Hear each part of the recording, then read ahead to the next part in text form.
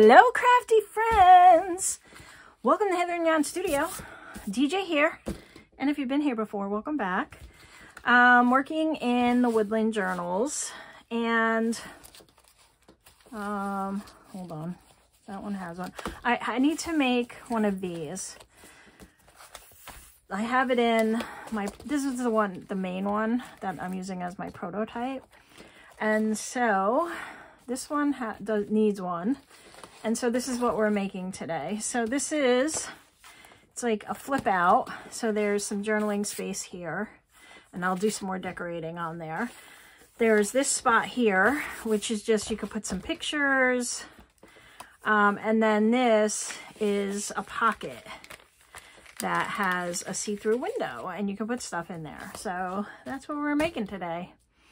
And I thought I'd take you along because I need to make a bunch. Let's see, this one? Yes. I'm just gonna make one today on camera. I'll make the rest off camera.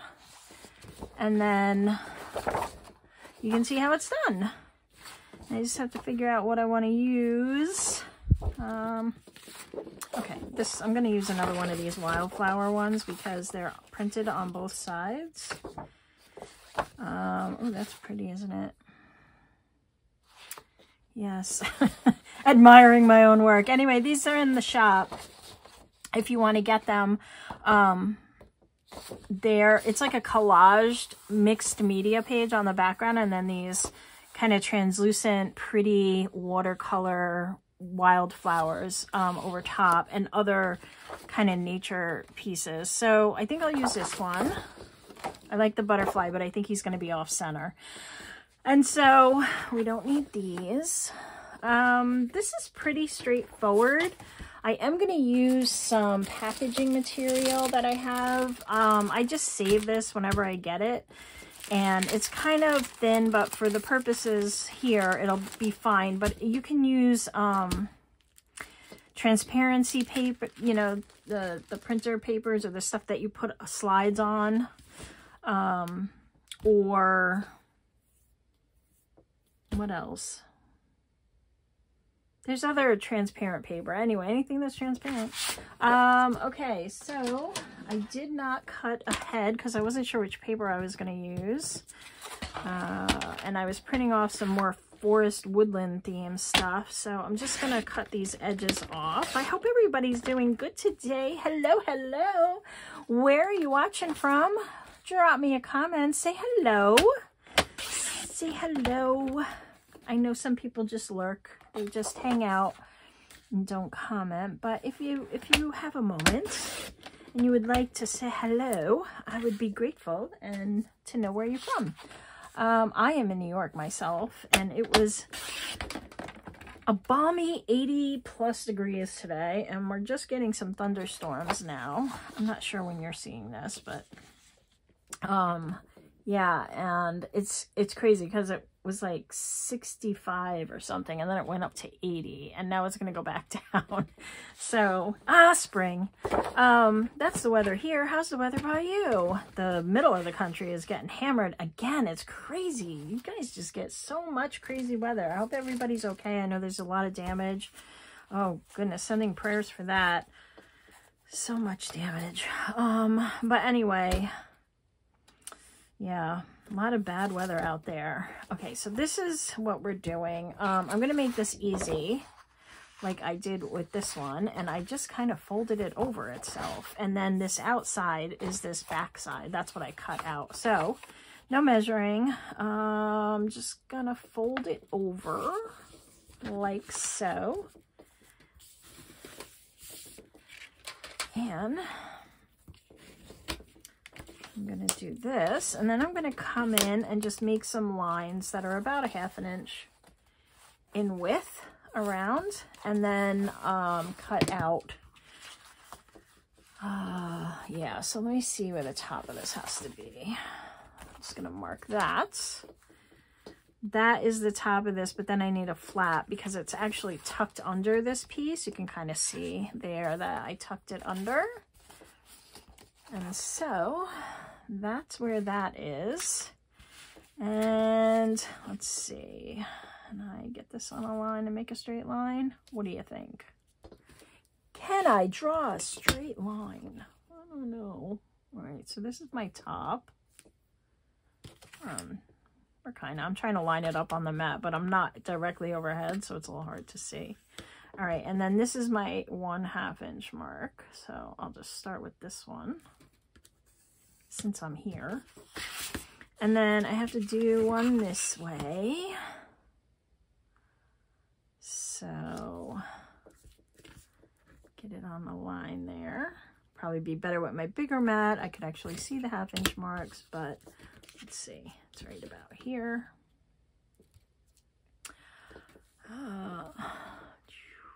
Going with, that's the 1/2 inch. Actually, let me mark it. Hold on. Because it's just the way I roll. And then I miss it, and that's not good. Here. I'll use this again in the next round. Just so I don't have to put my head in the camera. Okay. Come on. I know I should flip my ruler over, but it's all good. I'm not cutting. I'm just drawing lines. Pretty little lines. And my knuckle, apparently. Okay, so that's that. And then this one here. So you gotta get the gist. I need to figure out where my window's going. So that's what I'm marking out. And I just kind of made this design up. I made the first one. That's kind of my prototype journal there. It's not really a prototype. It's actually going to be one of the ones that are going in the shop, but it's where I did a lot of the design work in it, you know. So I want them all to kind of look the same, so I'm kind of using that as my prototype. And one more down here. Let's go this way. And maybe I'll stay in camera. Like so. I went and cut some bangs into my hair today. It was all one length. And I haven't done that in a really long time.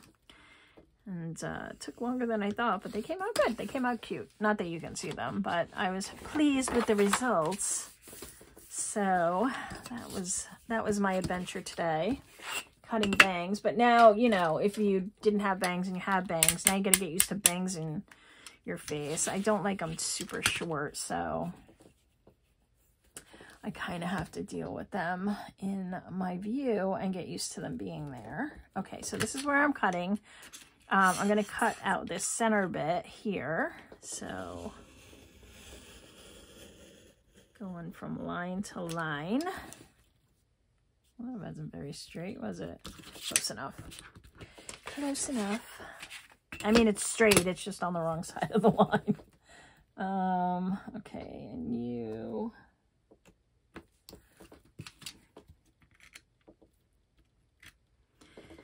Yeah, so then my daughter saw them and she's like, oh, your bangs look so cute. And I was like, thanks, because she's young and that's a compliment.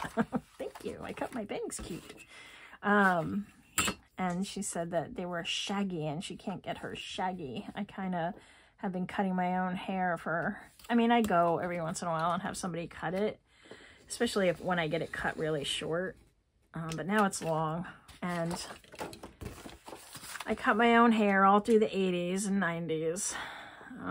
So I'm used to it, but you know your own hair. So if you're one of those people that cut your own hair, you kind of know what you're doing, but I would never think to do it on somebody else. No way. Especially a 20-something, you know. They're way more worried about what people think than I am. Okay, so now I have these lines that I have to get rid of. Alrighty, got a new one. So, actually, I want to keep that for a sec. So this is my window. And I'm just going to cut out a piece of, you know what, I'm going to cut it to fit the space first. Get that all done. Get that all done and over with. All right, perfect.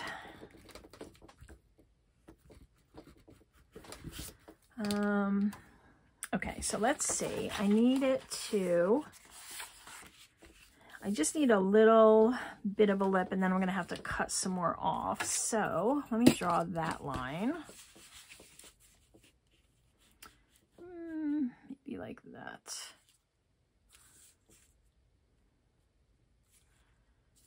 And then I'm going to fold it there, and then this will stick in. I can always shorten it if I need to.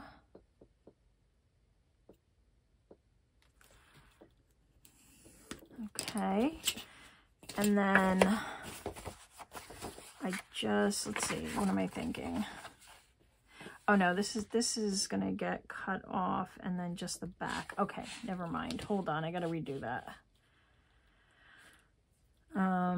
Okay, so I'm gonna. Right, now I have to look. Hold on. Oh yeah, it is the top one. Okay. All right, so this is the one that gets the lip. This one gets cut off on the back. So let me line this up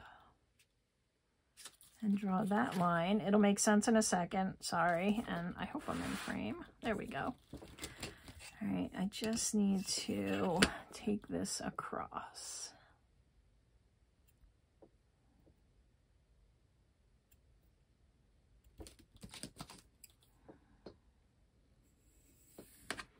Okay, and that is the line I'm gonna cut this way, right? Yes.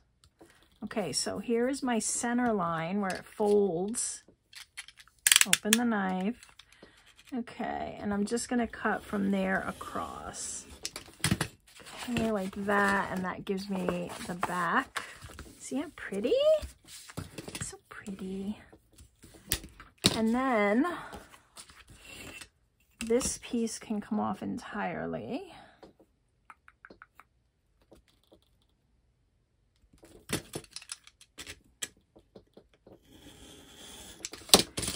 And this piece is where I'm going to fold it under.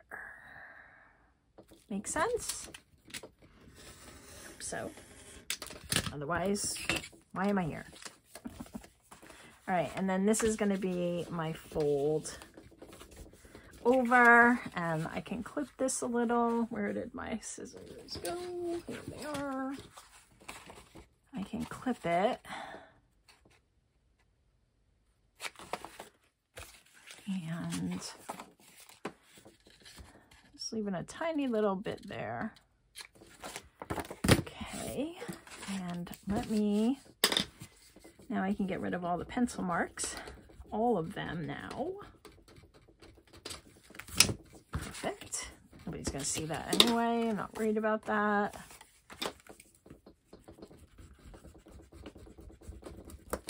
Okay. All right, and I want to ink, so let me go ahead and ink this before I put that cellophane center down. All right, so we are inked up, and now I'm going to cut this cellophane. If you are averse to the sound of crinkling paper, you might want to skip ahead. I'm just going, and the light will probably reflect, but anyway, I'm just going to cut out a piece that will suit me. And let's see, there's like a hole in here somewhere, like a little air hole they put in the manufacturing process, so I don't want that.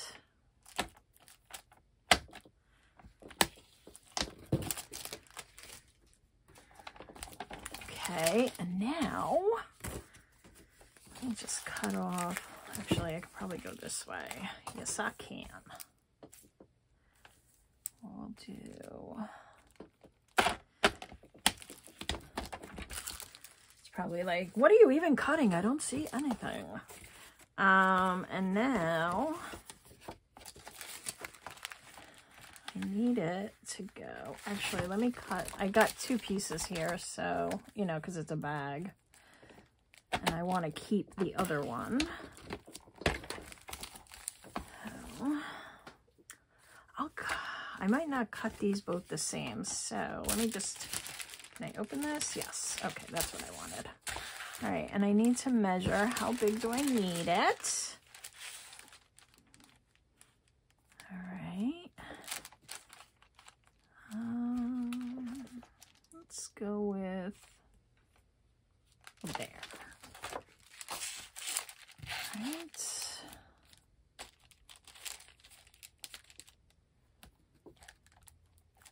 All right, I'm going to go a little bigger because I want to make sure I get it the right size. And this big piece is a little hard to handle. So let's see. This is going to fit in here. Come on.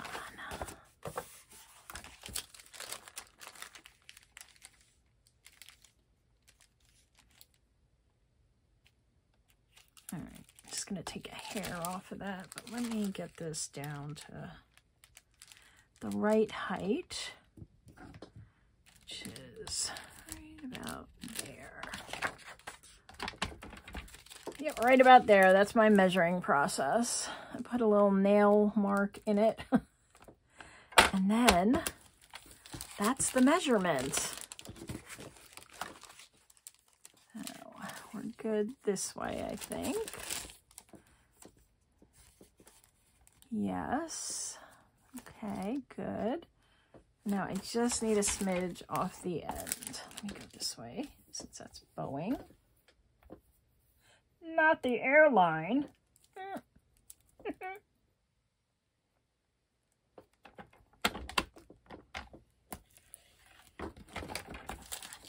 By the way, this stuff can be a real pain in the neck for cutting at times. All right, so now I just want to fit it in here. Like so. We'll put a dab of glue around. Which one do I want? I'm gonna use, no, I'm gonna use the regular glue. And I'm just gonna go real, I don't want to go too close because the glue has a tendency to squirt and spill. And then it gets on the film and that's no fun. So I'm gonna go a little bit away from the edge. And I'm going to go with a very light bead so I can limit the amount that it's kind of squirts out.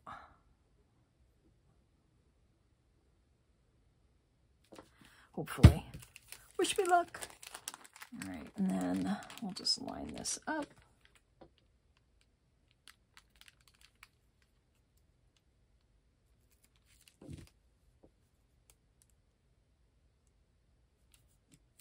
Can always trim it if I need to.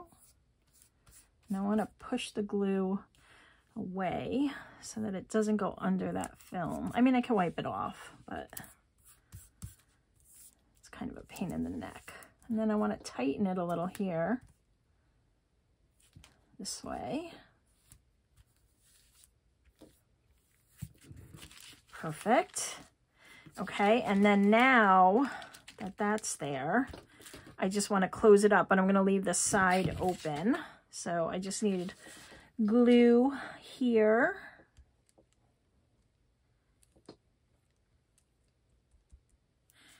And here.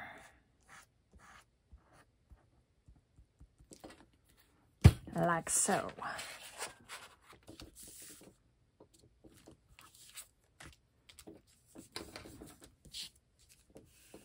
You do have to trim some of that. I see some of it sticking out down here. Let me make this down more.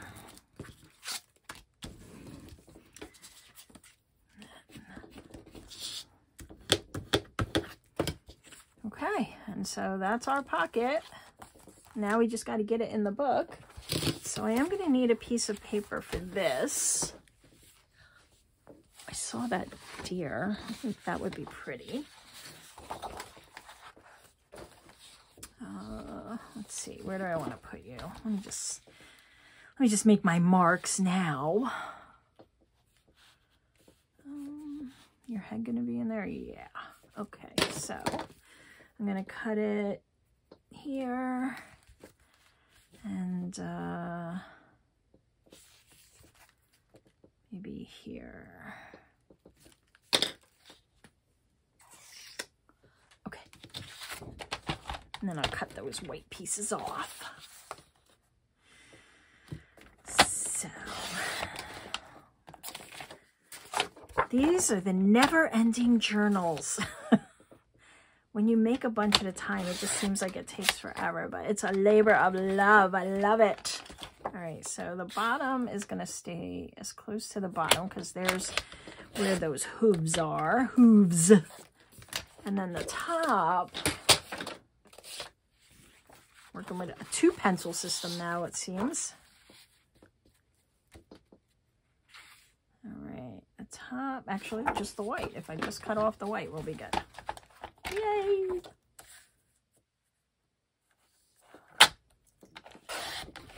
All right, so that's that. And then I do have to ink it. I'll just do that quick. I'm not gonna cut this part out. It's not that long. Just a little bit. This is ground espresso because there's a lot of really dark spots on this paper. And the vintage photo doesn't always show up. And the walnut stain just seems to blend sometimes. So, all right, so that's that. Yes. Make sure you're going the right way. All right, so this is going to go here. And then this is going to go under it, like so. Like so. Ta-da! All right, so let me glue this down.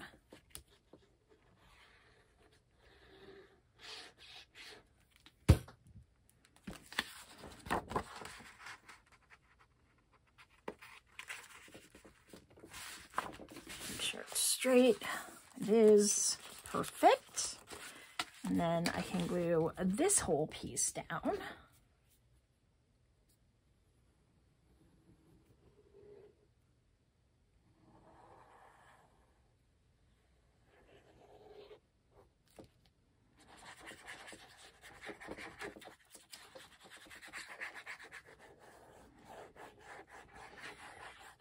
And I definitely want this to kind of be, I don't want to turn it into a pocket or anything because I don't want any chance of this here lifting out.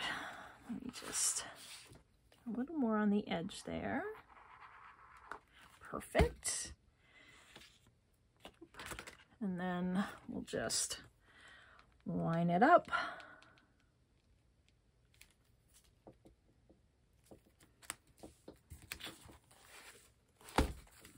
Like so.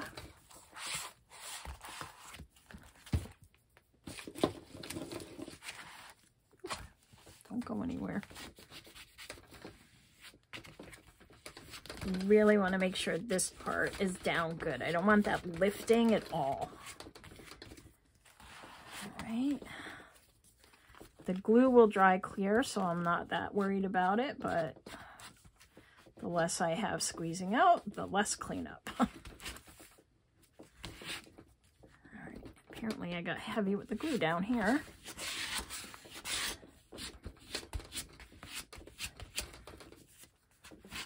All right, and there is our beautiful deer. These papers are from Compass and Ink, so I always put that in the description box. These are not my papers. These are my papers, and those are in my shop if you're interested. Okay, so that one is done, and that's it. That's our make today. I still have a lot to do on these. I'm going to make 2 more for these, and then I have to fill in some other stuff, so there'll be some more videos, but I figured I'd share that with you in case you wanted to make something similar. And don't throw away that packaging. This is good stuff, and as you can see, I mean, it's going to work fine for me to have a little pocket there. And I'll probably put like a little tab on here or something on all of them, but I'll do that at the end once I have them all in place. Yeah, so anyway, thanks for spending some time with me today, and I will see you guys in the next video, I hope. Have a great rest of your day or night. Bye!